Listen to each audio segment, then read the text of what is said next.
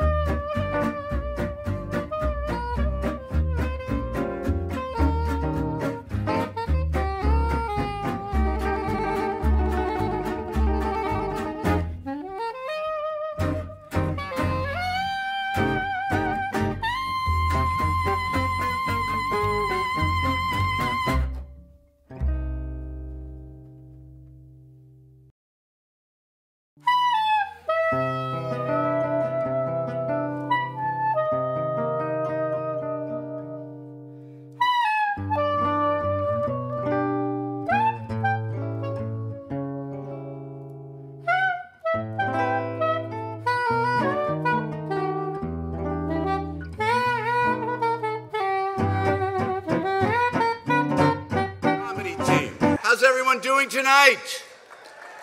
Now, that you have to be very enthusiastic. You're Italian American, among the greatest people on planet Earth. How's everybody doing tonight? Come on. What I'm talking about.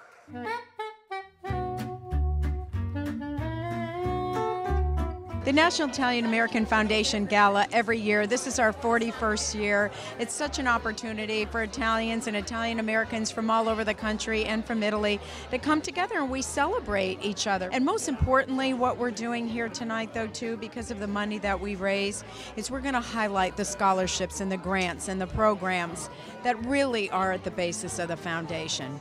NIAF is so important for the future because in this very confusing world, when you connect to your Italian heritage, it gives you a secret connection to your spiritual power, your professional power, your emotional power, and your personal power. This is a very exciting weekend to be celebrating our Italian-American heritage. And we had a full weekend of programs, of cultural, of educational programs. And it's just great to be here this weekend.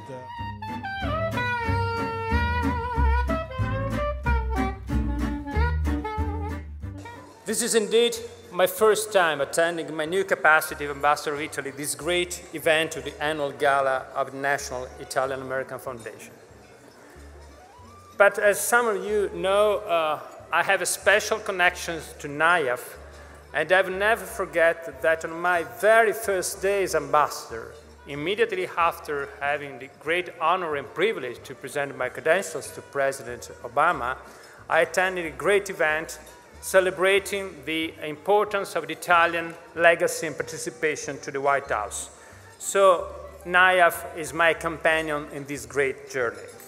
Well, I think NIAF is one of the best expression of the bonds between the Italian-American community, the Italians and the Americans and the United States in general. The gala of tonight, you can look around, is a powerful display of what that means.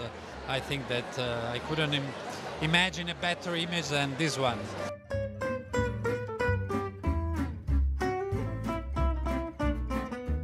Family friendship and togetherness and a reminder to our young where we came from, what we had to go through to get here, and to keep the tradition alive. We're promoting young people not only to come to NIAF, but we're doing exchange programs between Italy and the United States, and it's going fantastic because the baggage that they take with them, it's very valid, and at the same time, it's very helpful. I think that it's important for young Italian Americans and Americans in general to really understand how much of the contribution, the early thought of our founding fathers of the United States were drawn from Italian philosophers and from Italian jurists. It really is the foundation of this country, and that's an important reminder. What the Italians have brought to our culture is tradition and family, and loving one another, and it's all of those things that are so important. And whenever I'm on stage and I'm singing some of my father's songs or my own, I feel the community. I feel a love. Everybody loved Dean Martin, and so I'm carrying that on. The Italian American community, NIAF in particular, is now reaching out to all young Italian Americans to join and carry forward our tradition. Now the senior members are starting to realize we have to get the young people involved as soon as possible. And we are really making a significant effort to recruit new young people on our board and in our activities. I think it's going to be a success. I see so many young people here. I'm on my way out, and this feels like my last hurrah, but I look forward to many, many young Italian American women coming up and supporting them. I've never faced an audience this size, and it's a little frightening and overwhelming. That's how I'm feeling. But I feel that I'm pleased with the honor that our organization is receiving through NIAF, and delighted to be doing this. Our organization's history began in 1980 when I approached Congresswoman Geraldine Ferraro, and I asked her if she knew of any women's groups for Italian American women. She said, no, there are only groups for men and women, where the men make the speeches and the women make the coffee. Her next statement was even more stunning. Why don't you start one, she said.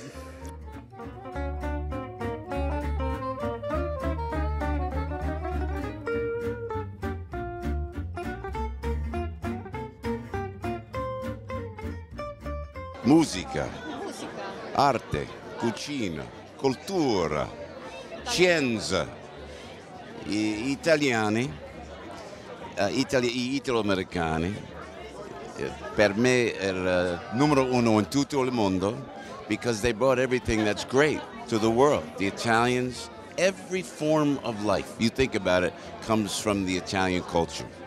And then we come here to the great country of America, and we try to live up and keep up the heritage and legacy that the Italians started.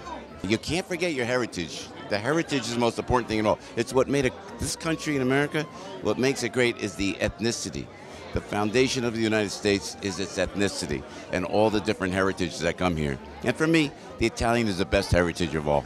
Calvelli Family. Yes, due generazioni. Abbiamo due generazioni qui, sono quasi 30 anni che stiamo venendo, no, più di 30 anni che veniamo alla NIAF, a questa gala. It's my first experience at NIAF, my first experience moderating a panel, my first experience hanging out at a gala. It's fantastic, it's amazing. I couldn't be happier to be here. This year and last year, there's such a younger group of Italian Americans coming, and that's what's so important, because we have to keep this going. And it's up to us to bring in, to reach out for the younger audience, younger people to come in and keep those traditions, as I say. But John Viola is absolutely spectacular.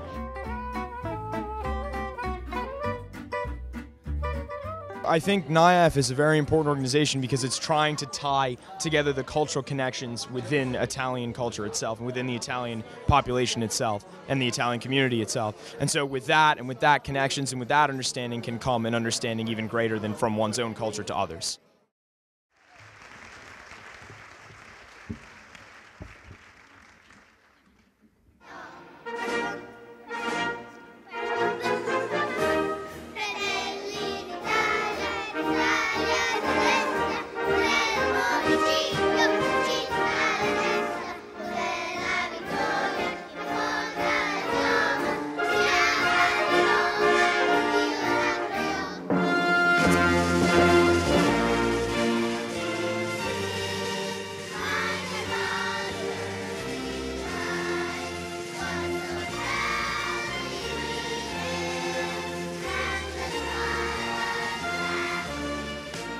We're very, very proud of NIAF.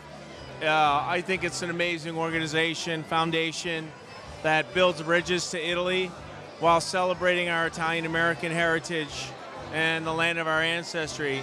And as you can see by the program tonight, it's been so successful in honoring companies from Italy that have expanded and have not only make great products and services, but also have a social construct and an obligation to have ethical and moral business practices, and that's what we're most proud of. And I've said many times, you could be uniquely American and uniquely Italian as well. So I think NIAF has grown so much. Every year the programs get better. We celebrate wonderful people and companies that have made such an amazing impact in the world. So we're very proud, but also very grateful. Tell me, when will you be mine? Tell me quando we can share a love divine. Oh my love, please tell me. The honorees that are with us tonight represent 7 inspiring versions of the Italian-American story, and we want to make sure the tale is given the utmost respect and attention, so we ask you to please join us as we welcome them to the stage. Tonight, our efforts, not just to be together to celebrate these amazing Italian-American achievements, but also to provide you with the opportunity to enjoy and relish our amazing culture.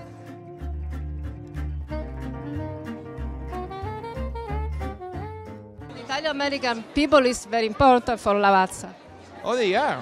They were at the beginning the basis of our market, the foundation of our subsidiary in the US. Now, by chance, the business has been grow quite a lot, but an Italian core community of consumer is still relevant and important because they give a lot of value and a lot of boost to our activity.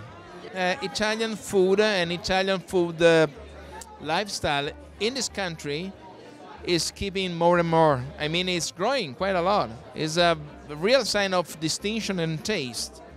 And coffee is part of this great trend, great boost, excitement, buzz. So I think we are on the right way.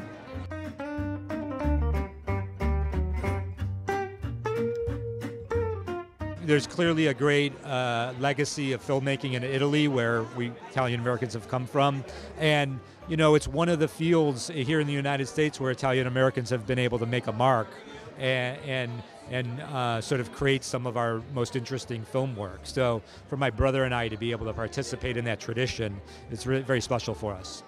One of our earliest movies we ever made was a remake of a Mario Monticelli movie called, in the United States we call it Big Deal on Madonna Street. In Italy it's known as I Soliti Ignoti.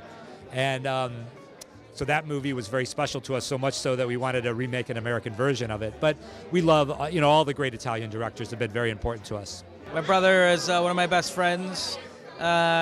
We grew up sharing the same experiences. We have the same taste in film. We've been doing it so long together now that's like second nature to us. And it's a very difficult business, so it's good to have someone else that you can support you and rely on. It's a difficult business, but it is always important, the Italian part of your business. It's incredibly important. I think it informs the way that we choose projects. We treat our crew like our family. It's as important who we're working with. as what we're working on. And I think that comes from our notion of family and growing up Italian American.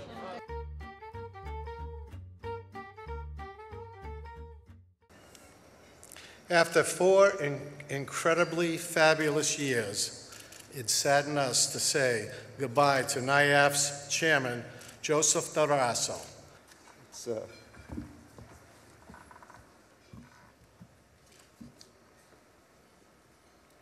really an honor to have been associated with the foundation all these years. How many red carpet, how many galas have you did? 33. Since 1983 I've been attending. I joined the board in 1988. And how you feel this year? I feel great. I feel great. You realize what an impact that this organization has had not only on the Italian American community, but on America. If you think about some of the galas of the past, personalities, all one year we had all the presidential candidates and vice presidential candidates. The year we honored Frank Sinatra, and we were joined by the Reagans. There were so many memories that were, really impactful. We have to look forward. One of the things that we as Italians, we're nostalgic, and I think it's important we remember the sacrifices of our grandparents, our great-grandparents, our parents, but we have to focus on the future. And I believe the appropriate focus on the future is the importance of the relationship between the United States and Italy. We're a post-assimilated ethnic group, and I think now it's important as American leaders that we use our relationship with Italy to help make things better around the world.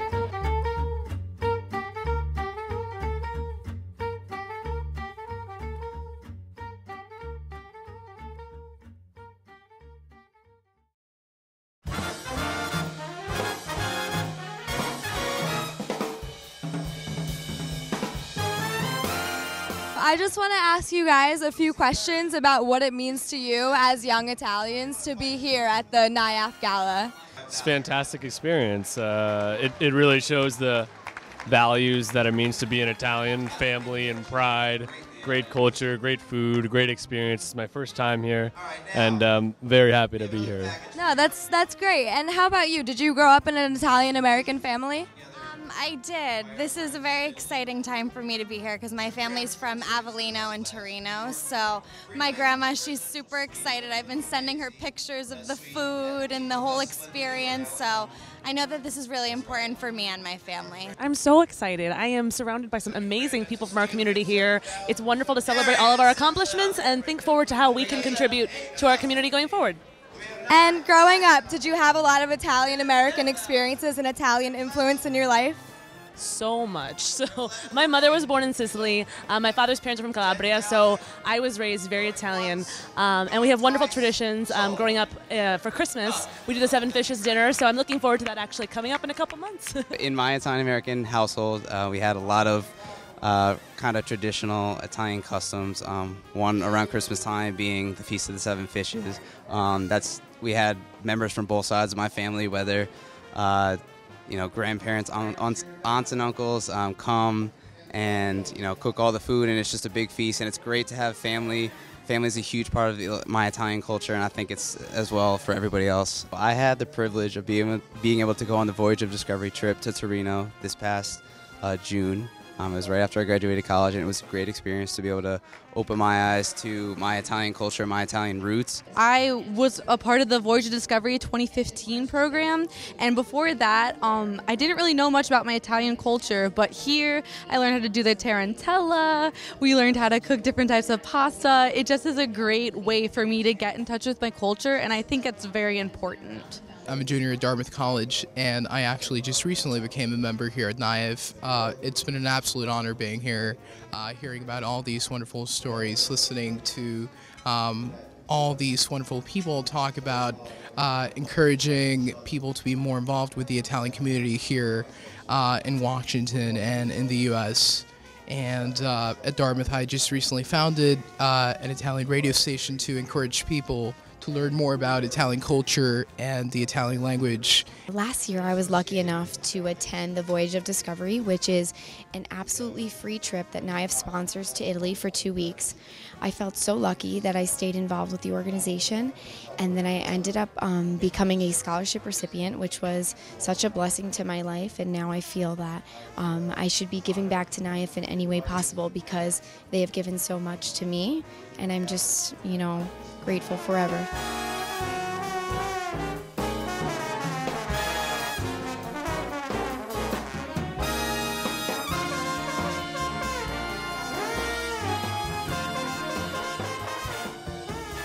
We are at the after party of the NIAF Gala, and it's the time to celebrate and just be safe in the beauty of our heritage. I think this is one of the best ones we've ever had. I think a lot of the consensus from the audience was one of the best ones we've ever had. We had Tony Rennis. He has not sang in public in 30 years. He sang Quando, Quando, Quando. It was like a moment in history. We had the Russo brothers, Franco Harris, Stefano Pessina.